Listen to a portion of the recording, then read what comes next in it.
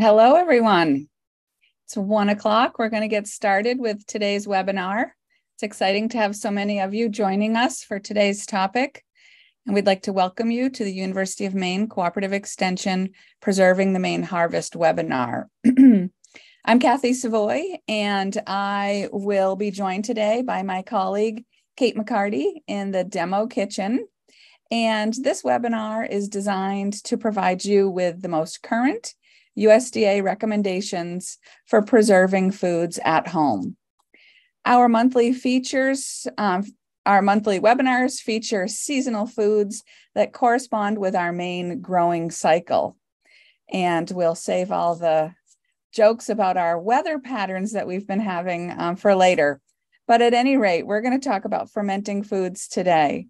So our organization is the University of Maine Cooperative Extension, and we exist to help Maine people, improve their lives through research-based education that's focused on issues and needs. Our educational programs include many that you're familiar with, like agriculture, horticulture, including the Master Gardener program, 4-H, youth development, food safety, nutrition, and of course, food preservation, what you're here to learn about today.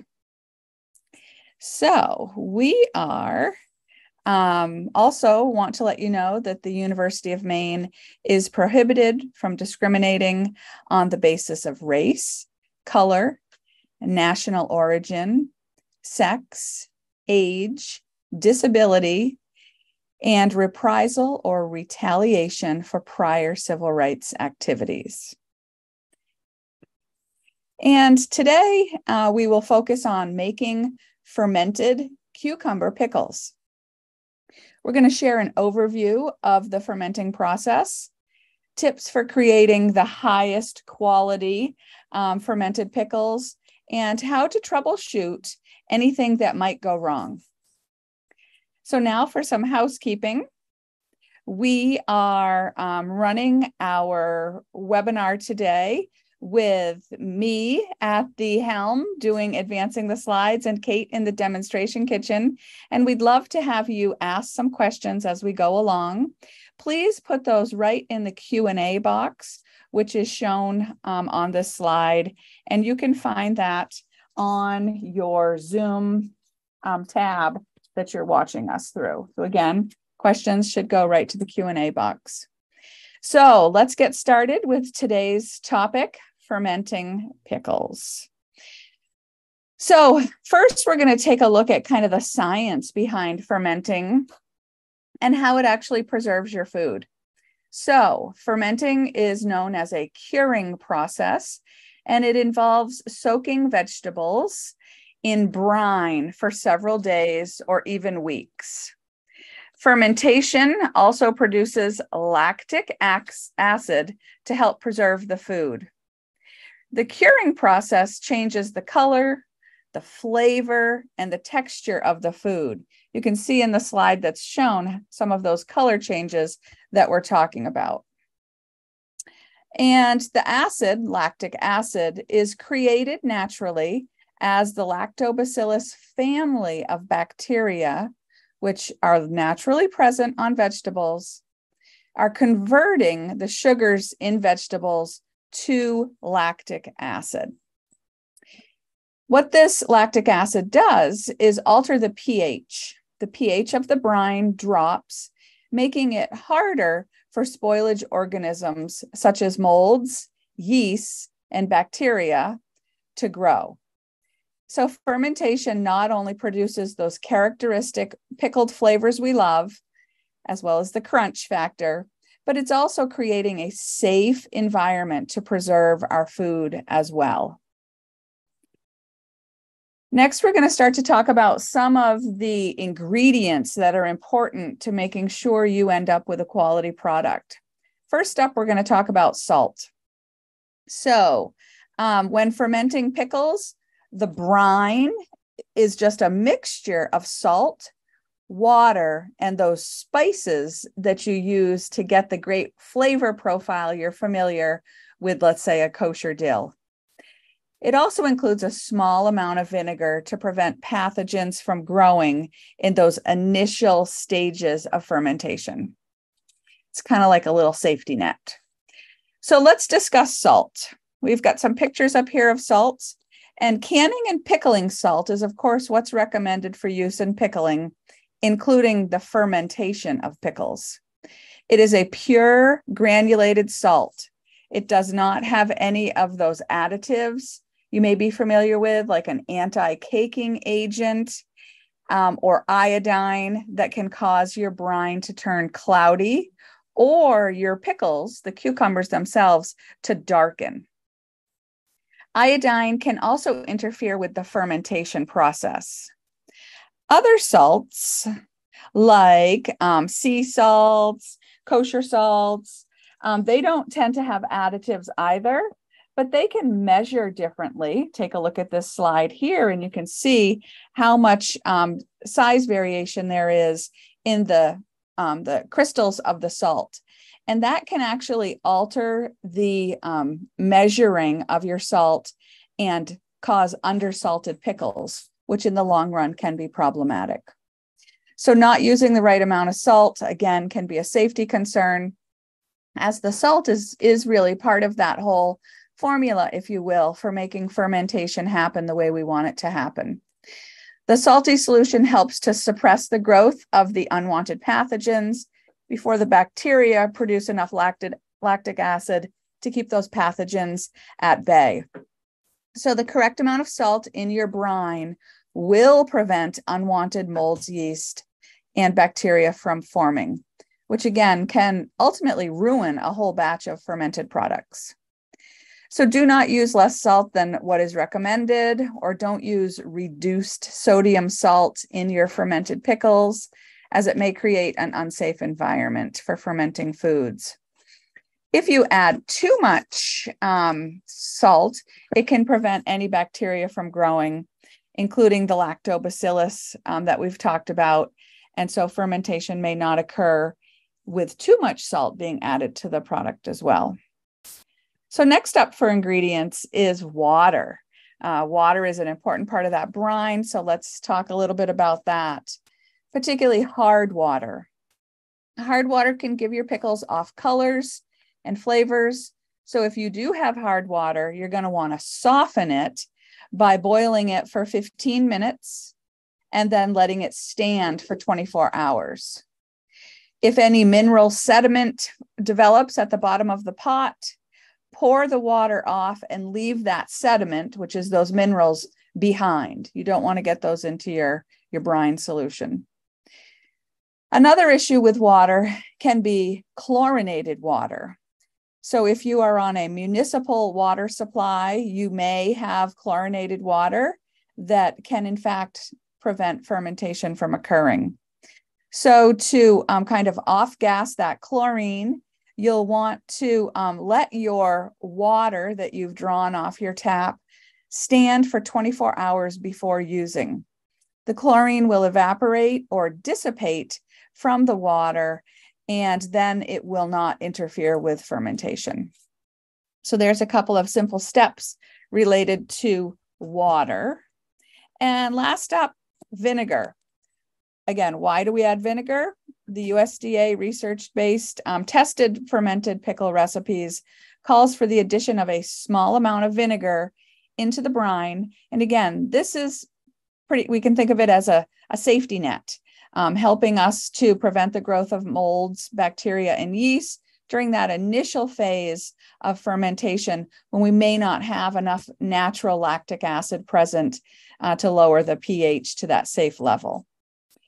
So next up, and also we want to talk about an issue this year with vinegar, and that is that you want to make sure and look for 5% acidity, which you can see on this label circled, and don't use any homemade vinegars, as the acidity may vary and may not create a safe final product.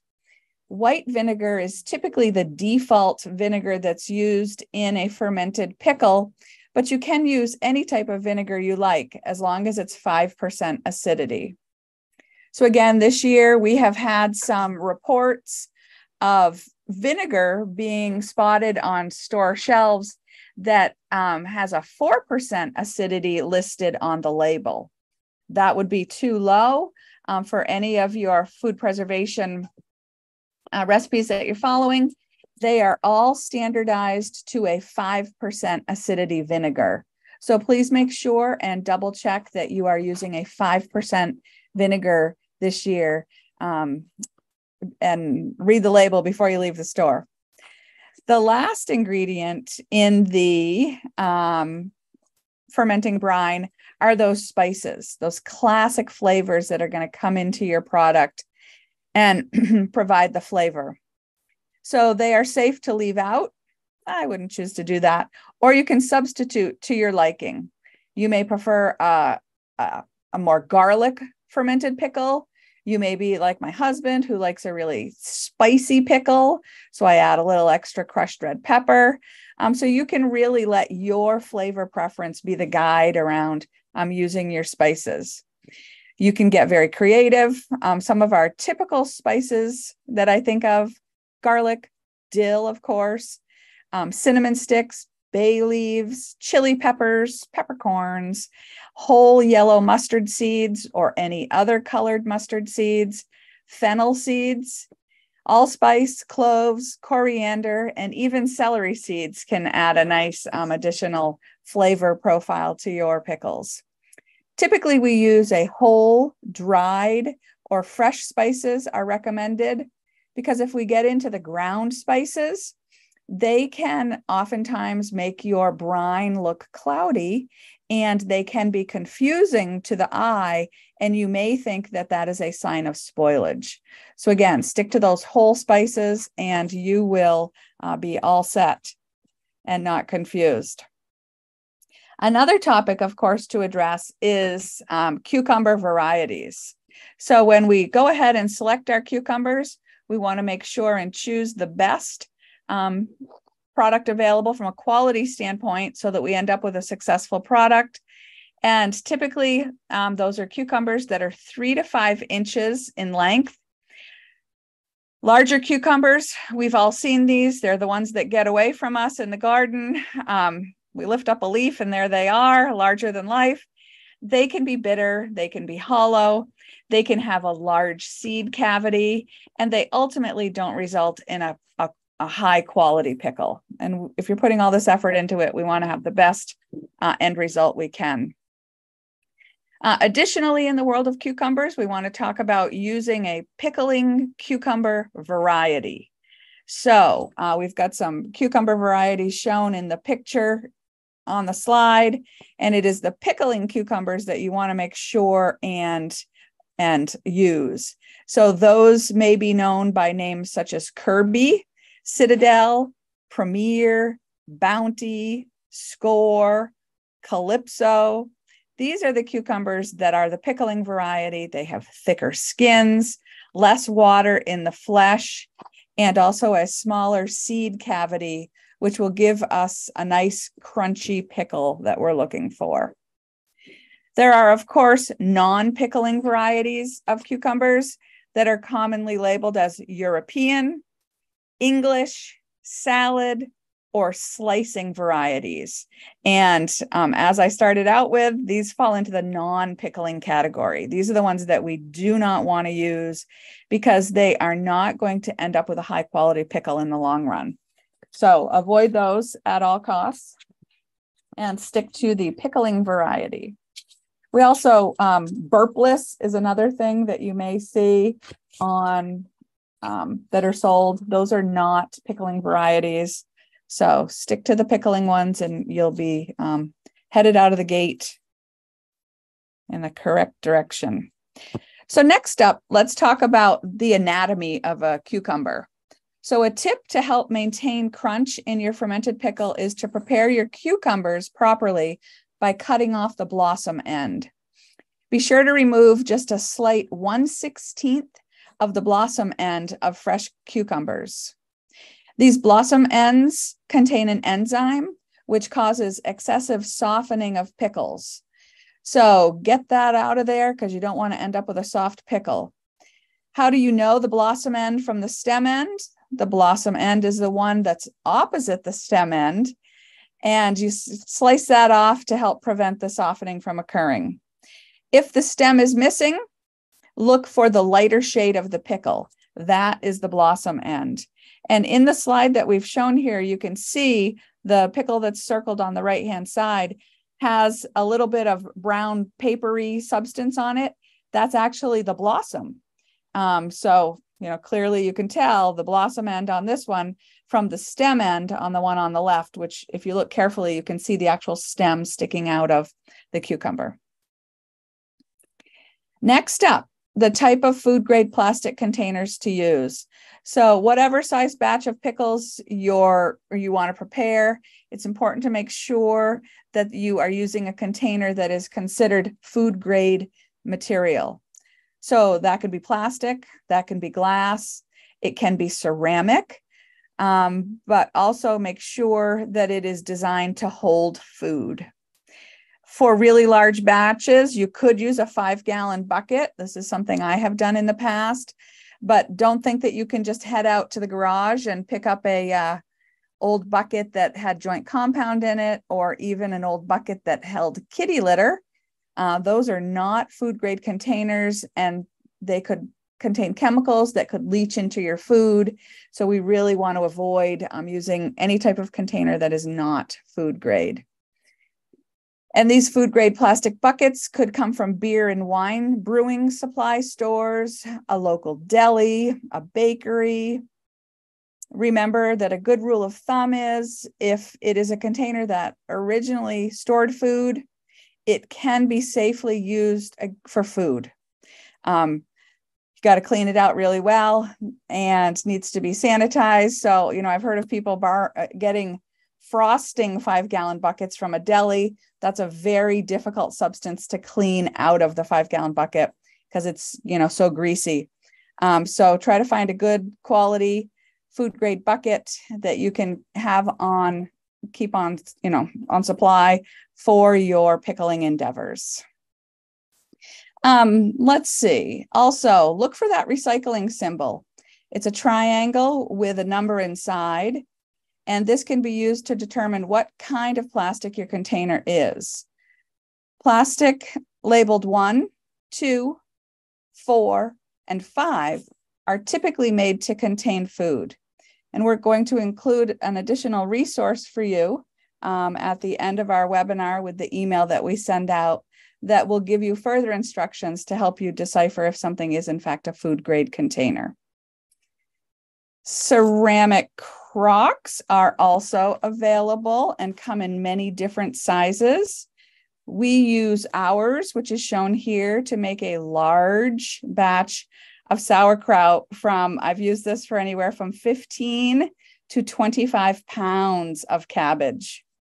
We call it the Cadillac of crocks because it has all of the bells and whistles. It's finished with a food grade glaze. Remember that some ceramic glazes or paint products contain heavy metals and are not intended for food contact. So make sure you're checking that out before you choose to use a ceramic product.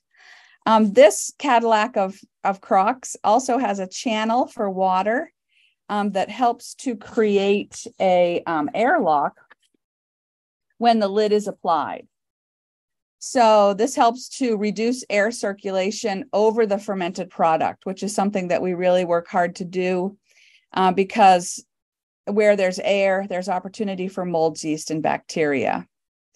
This water channel and that second lid also allow for those gases that are produced during the fermentation process to escape. It's really fun to sit next to the crock and hear it bloop every once in a while as it's releasing those gases. So again, we've got a couple of different steps with this product to minimize the air exposure to whatever we're fermenting. And that, of course, is going to help to ultimately prevent the spoilage of our pickles. For small batches, you can use smaller glass jars, quart-sized jars, half-gallon or gallon sizes. Air locks are available for these size containers and can help reduce the chances that your pickles will mold during fermentation. So that's some information about the type of container. Next, let's talk about another very important feature of fermentation, which is how to weight your product down to keep it beneath the brine. So it needs to be a weight that fits into the size of your container. The weight will help keep your vegetables fully submerged under the brine during fermentation. Again, this is a very important step since fermentation is anaerobic. Anaerobic means happens in the absence of air. So your vegetables need to be fully submerged in the brine to properly ferment. This I've run into this myself several times. Anything that is above the brine runs the risk of developing mold. So as spores from the air can land on your vegetables, again, that's opportunity for molds to form. So be on the lookout for that. Make sure your product is fully submerged with one of these many different types of weights that are available. And here's a slide that's showing if you catch mold developing on the surface of the brine early, you can remove it. But if it permeates through the liquid or develops onto the vegetables themselves, you should toss out the whole batch. So it's important during that fermentation process to check on your ferments daily so that you can catch any signs of spoilage early and take a corrective action. And we are now going to head into the kitchen to join Kate, who's going to, first of all, talk to us about the very important creation of your brine solution. So Kate, take it away. Thank you, Kathy. Hello, everyone. So Kathy and I have been tinkering with this recipe from the National Center for Home Food Preservation as it is written on their website. We found that the concentration of salt in the brine was on the high end of what is recommended, and it just produced a product that we found is to be too salty. So a safe range for your salt concentration in your brine is 3 to 5%. And when we calculated the one from the National Center for Home Food Preservation, it's actually upwards of 8% salt in that. So it ferments, but we had just created some batches from that recipe and then found the pickles themselves to be too salty to enjoy. So we've done some math here to break down the quantities of the recipe and then calculated the salt that's required in grams. So this is a little bit of a change from the recipe as written on the National Center for Home Food Preservation in that they give it to you in cups like the rest of the recipe, the salt requirement. So you will need a food scale to create your brine with a less saltier percentage than is written on their website. So we will send you this in the follow-up so that you can just follow the math or follow the recipe as written from the calculations we've done already. But the one thing that you'll need that might deviate from your traditional home kitchen equipment is that food scale. So I think with that, Kathy, we can end that slideshow and I'll just do the demo. Thanks. I want to make sure I'm spotlight. There, see myself. So I think we're good to go. You got it. Good. Okay, so Kathy went out and got 4 pounds of pickling cucumbers. And so I'm going to start by preparing the brine that is written for those 4 pounds of pickling cukes, and that's going to go in, it's going to be a gallon size container. So for that, we have 8 cups of water. So I've got 8 cups of water here, and I'm going to add, it's 54 grams of salt. So I've got 54 grams of salt into my 8 cups of water.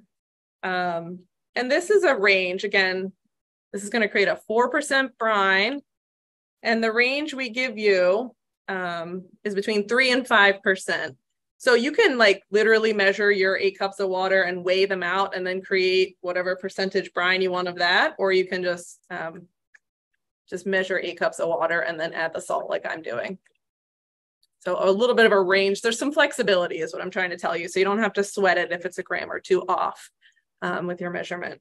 So because this salt is a nice fine grind, it just dissolves really easily into this water. So I'm just stirring it to dissolve it. And I'm going to set that aside until we are ready for it to go over top of our cucumbers. So now I've got my nice big gallon-sized jar here.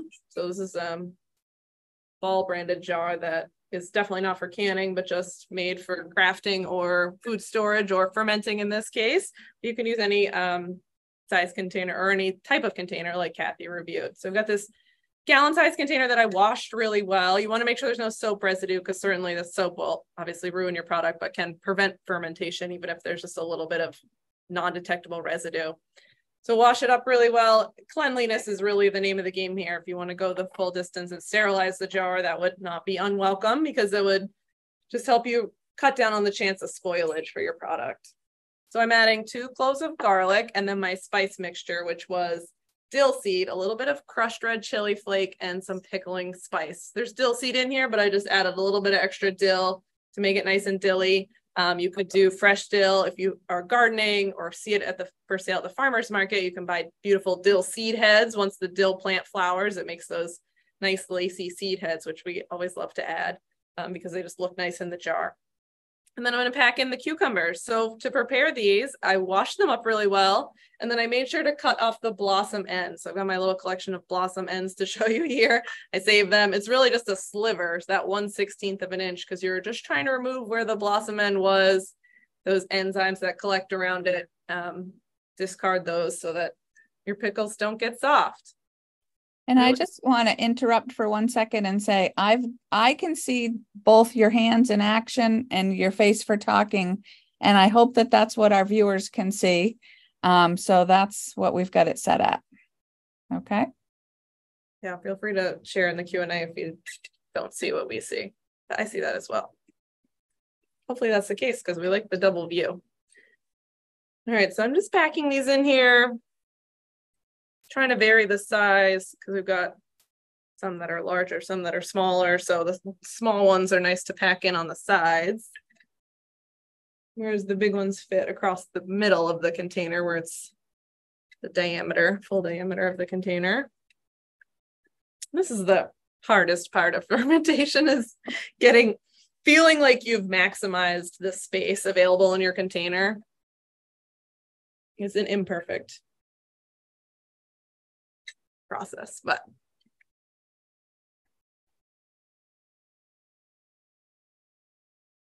if you end up with more or not enough cucumbers in the jar, or more cucumbers than fit in the jar, you can always start a smaller jar and prepare a second batch and have them going at the same time. Might be able to get everybody in here except one, maybe 2. All right, well, it does kind of look like I could get more in there. I'm just going to call it for the sake of not fiddling with it too much. Okay, so I've got all my cucumbers in there saved for 2, so not too bad.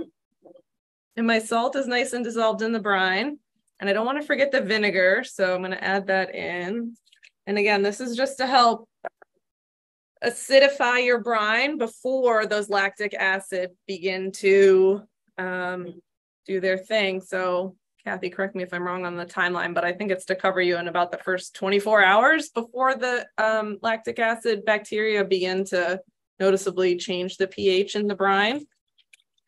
And so in the quantity we're talking, it's not going to add that much flavor. The lactic acid is going to be much stronger flavor than those 4 tablespoons of vinegar I added in the 8 cups of water.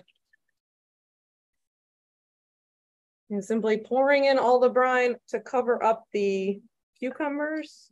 Precisely 8 cups of water. I love that.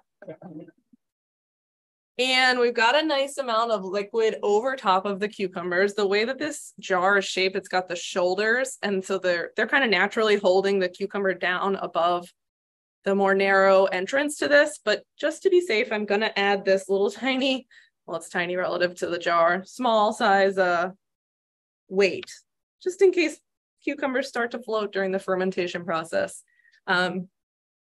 But they're really nice and packed in there. So it's not really, I wouldn't say it's necessary, but I'm going to do it all the same. So there, voila, packing is complete. And so now we are kind of anticlimactic, ready to wait. So we'll cover up the jar with a coffee filter. This is to make sure no dust or fruit flies or anything falls in there, but also allows the gases that are going to be created during fermentation to escape. You might see some advice on the internet that you can just cover it with a lid and come along every day or so and burp the gases, but we find that a little risky. If you forget about it, it could cause the jar to break as the gases build up in there. I mean, to explode. It would send pickle liquid and glass all over your kitchen. So we just like the kind of set it and forget it method. So there's not a safety concern if you do truly forget about it. But we're going to be checking on this frequently to ensure that there's no unwanted scum or mold forming, that everything is in good shape. What I'm also going to do is put it on a plate, just a dinner plate here. So that way, should it overflow a little bit, it'll just go on the plate and not onto our kitchen counter. If there's any spillage. And then the last step is to cover it with a dish towel to help keep the light out. Protect it a little bit. Our kitchen is nice and bright and sunny here. So we'll just shroud it in this little dish towel. And I will sit it out in our kitchen, which Kathy and I set the programmable thermostat to be about, what did we set it at, 70 degrees in here? So it's on the upper end of the temperature range for a container about this size. So I did do a big batch in preparation for this webinar that went bad. And I did it for, I want to say 10 days. And the last 3 days were over the weekend. So when it came in on a Monday, it had spoiled and had pink mold all throughout it. And it looked, fine when I left. So the next batch, I did a smaller batch and fermented it for 1 week and then put it in the fridge and it was safe. So I'll be vigilantly checking on this, probably just leave it 1 week to ensure that it does not go bad, but that it also tastes good and it's fully fermented. I want to show you my completed batch before we sign off. So this was the batch that we did in I think this is a half-gallon size jar. So it was 2 pounds of cucumbers. I transferred it to this quart jar just for ease of storing in the fridge. So you can see the big change. This is the one that we were photographing and putting in our slideshow. So you already saw the before and after, but you could see the big change in the liquid. It's cloudy in a good way because of that fermentation that has occurred. And then the pickles themselves have changed color, darker on the inside. They look like a pickle. They're no longer that light cucumber color, but more of a yellow pickled flavor or color. And then, of course, we taste tested them. So we put these in the refrigerator on Monday after starting them last Tuesday. So it's a week of fermentation. And they're still nice and crunchy. They've got a good tangy flavor, great texture, nice color. So we're really happy with them. So we'll do the same for this batch and keep an eye on it. I think that's everything. How'd I do? Great.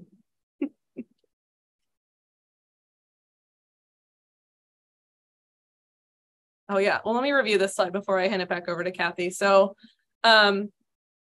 this slide helps you helps show the difference that your temperature can make. So I appreciate that we're facing some really high temperatures in Maine.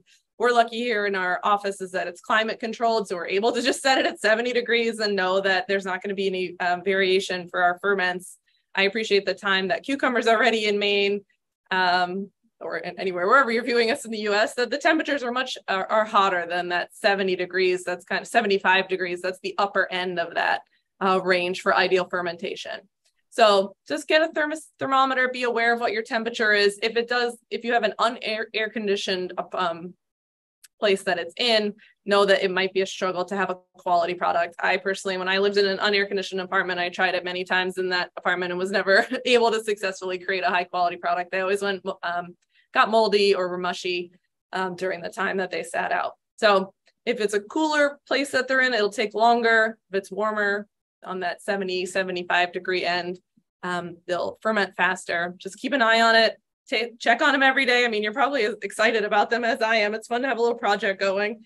So check them every day. Go in there with a clean hands or fork and try it after, you see fermentation happening after a few days.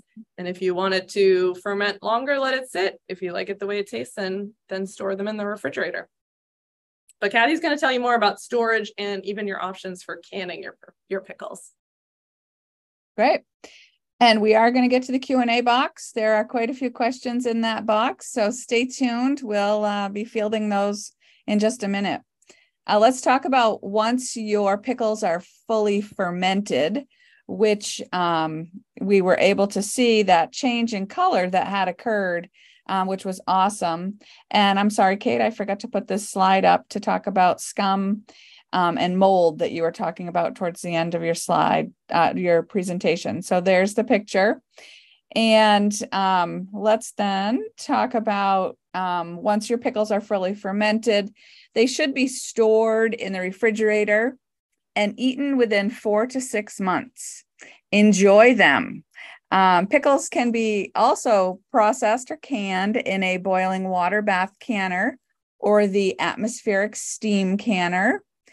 And as they are an acidic product when they are fully fermented. So both of those types of preserving process are for acidic foods, so they're safe to use with your fermented pickles.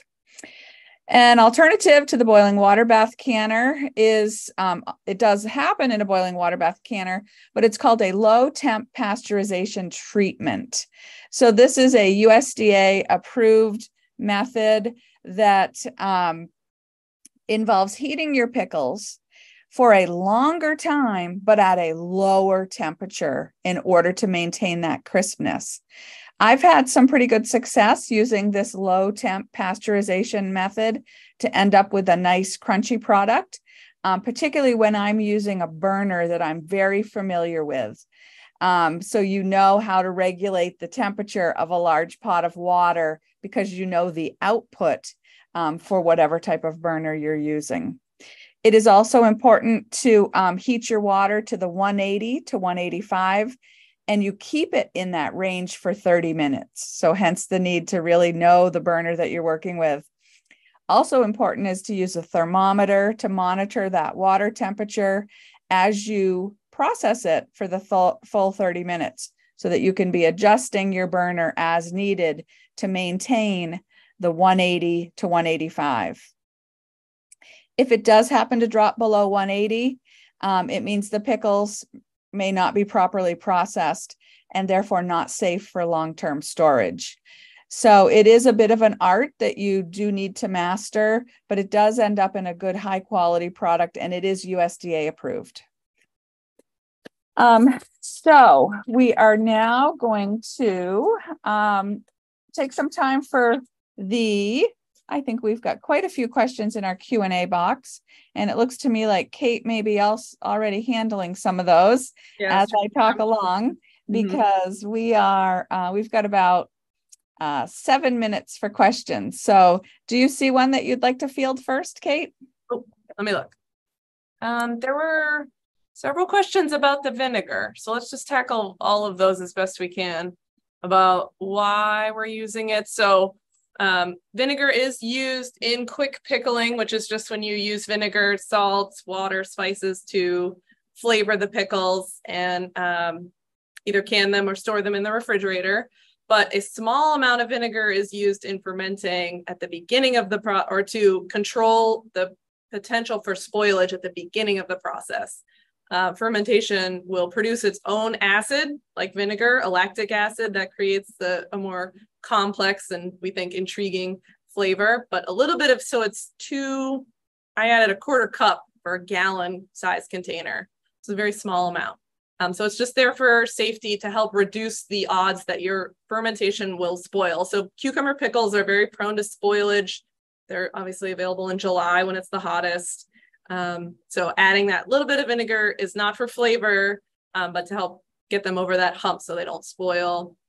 And then as far as using a live vinegar, typically we avoid that, but I think as a fermentation, it's fermented anyway. So Kathy, what do you think about the mother in a vinegar or like a live raw vinegar?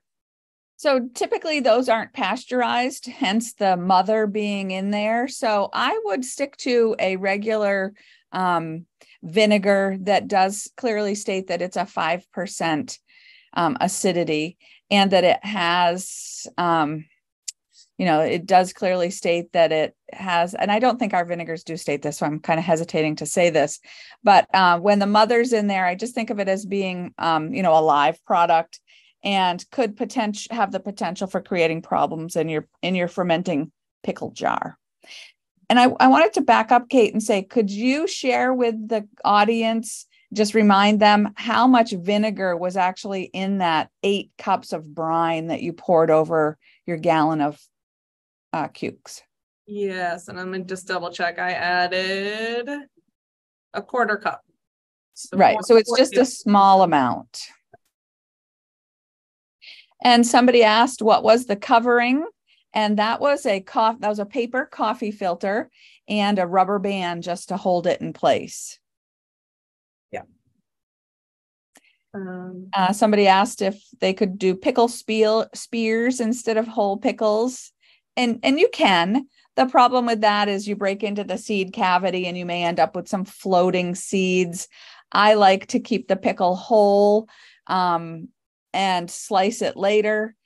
Keeping the pickle whole also helps me to see, if I slice into one, how well the brine is getting into the skin, the flesh of the pickle for flavor standpoint.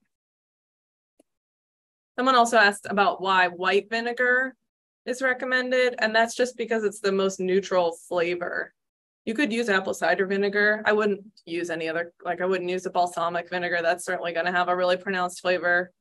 I mean, unless you're into it, try and report back.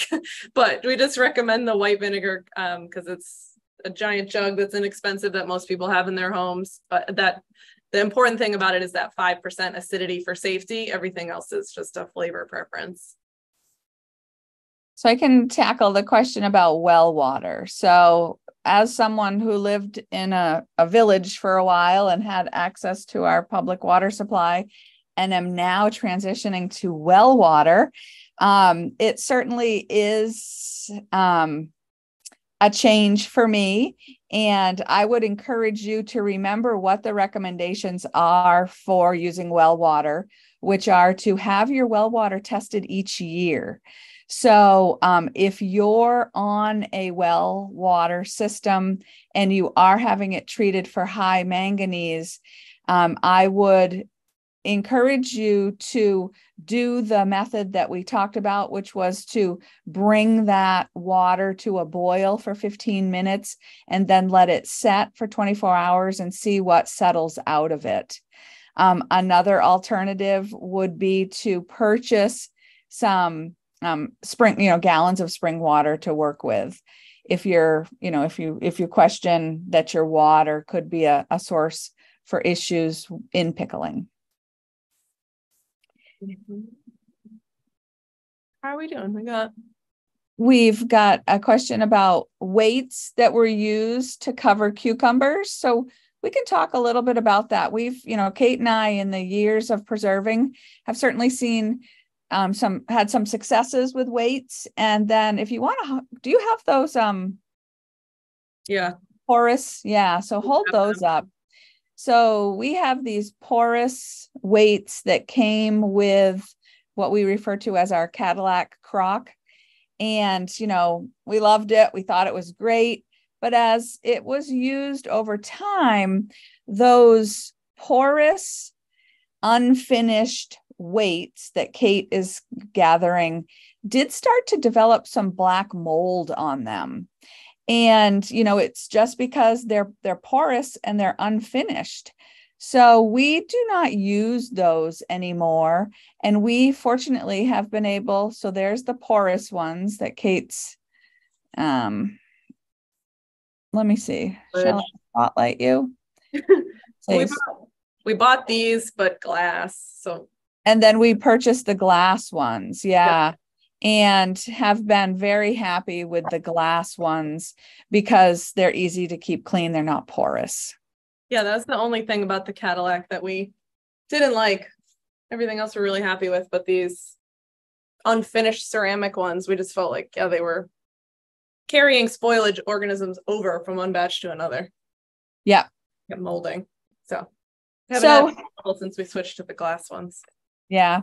So if we have any other unfinished questions, we'll make sure to address those, but we want to end on time and point you in the direction of what those recommended resources are that you'll be receiving after the webinar. And we get those out usually the same day, if not within 48 hours. So stay tuned for these recommended resources coming your way.